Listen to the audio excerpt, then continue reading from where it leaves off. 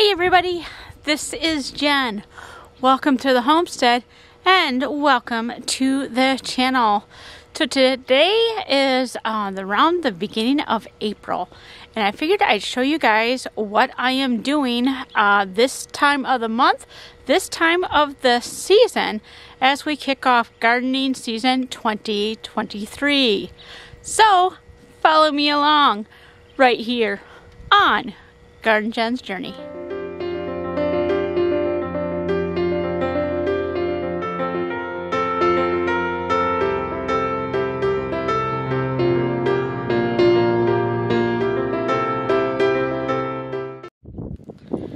Alright, so I'm going to give you guys a quick little tour of what we are doing here in the garden and the homestead in the beginning of April 2023.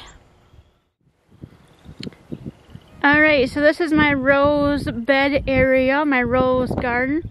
And I've moved my Neil Diamond. It was right here. I moved it away from the path, so it's over here. This path is so the wire up above, which electrifies that pasture fence, can be maintained. So I wanted to make sure I moved my rose further away so it wasn't attacking whoever was on the path. Our daffodils are starting to come up in bloom, as well as our irises. I do have a few tulips coming up. I wasn't sure what I had left after my chickens had pretty much ravaged them last year.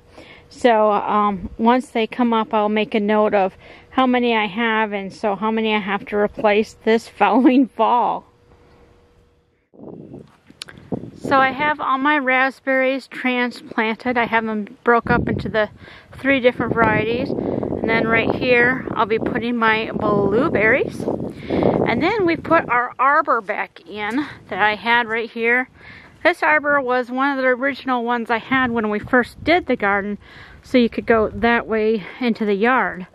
And since we don't have the chickens anymore, I opened this back up and put the arbor back, and the arbor will be used for growing my different varieties of grapevines. And then back there, I won't be able to take you guys back there right now because it's really muddy, is where we're going to be planting our fruit trees.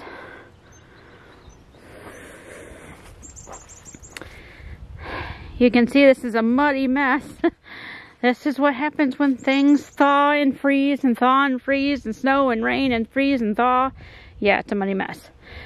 So right now I have my pots outside in the acclimating to the air out here. I have my blueberries, and then there's a grape there, in my apple and peach trees.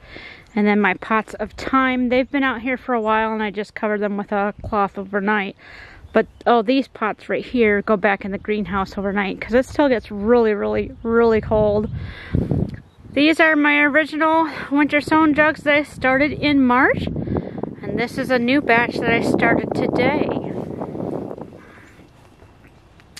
This is all the stuff I have growing in the actual greenhouse itself. I have some rose propagations here. They're not doing too well because we had some really hard cold temperatures. I have some that are still doing pretty good. But quite a few of them have just crapped out because it's too cold. So I'll just try propagating some more roses when it gets a little bit warmer, because the technique works when you have good temperatures. And then these are all my tomatoes that I started inside. This is one of the reasons I do winter sowing. You see how long and leggy and stuff that these guys are. My peppers did pretty good though, which is strange because they both were set up under the same light sources, and my tomatoes went leggy on me. My peppers are doing pretty good. So yeah, these are all tomatoes and peppers that I'm growing for the farmer's market, and I did plant some more in the winter sown jugs, so I can kind of show you guys a comparison between trying to grow these indoors and what they actually look like when you grow them in the jugs. So hopefully I'll be able to show you guys that in a couple months. So yes, this is April in Central Michigan, Zone 5B, and I am still winter sowing. It is officially spring via the calendar, But with our different temperatures that we're having, it's not really planting season for at least another month, 2 months, depending on which crop you want to plant. So, you know, I have still quite a bit of time that I can plant things in the jugs and get them going, and they'll be ready to transplant when it's the appropriate time. So yes, it's April, and I'm still winter sowing. Now, the reason I wanted to show you guys this today is because I do have a lot of people ask me questions about if it's too late to winter sow. And, you know, I love to be able to answer that question, but I can't always answer it because I don't know the climate that you are in. And, you know, for the folks that are further down south where it's a little bit warmer than me, you might be pushing it, trying to do cold crops and stuff. But warm crops, I think you can still do this time of year. But you really have to gauge it on how cold it is, how hot it is, and if you can still winter sow your seedlings to get them going for the growing season. So I know in my zone and in zone 6 and zone 4 and things like that, yes, we still have plenty of time to winter sow cold crops and get our warmer crops going as well. The crops that like the warmer temperatures, which is what I was working on today.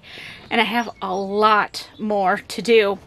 So hopefully this gives you a little insight on what's going on. It's really busy right now. So I haven't been able to spend a lot of time shooting some videos just because there's so much going on in the homestead. I don't have the opportunity to always grab the camera. But I will try to keep you guys updated as much as possible. We got a lot of different things going on in the garden, and I want to be able to share them with you because it's really, really cool, and it might give you some inspiration on what to do with your garden. Thank you for being with me today, and if you want to stay updated on what we're doing in our garden, make sure that you hit that subscribe button down below so you can stay updated when I update new content. And my tiny cat wants some attention. Oh, gotta give our pets attention, right? Yeah. So thank you for being with me today, and I hope wherever you are, you're wonderfully blessed. So until next time, everybody, bye-bye.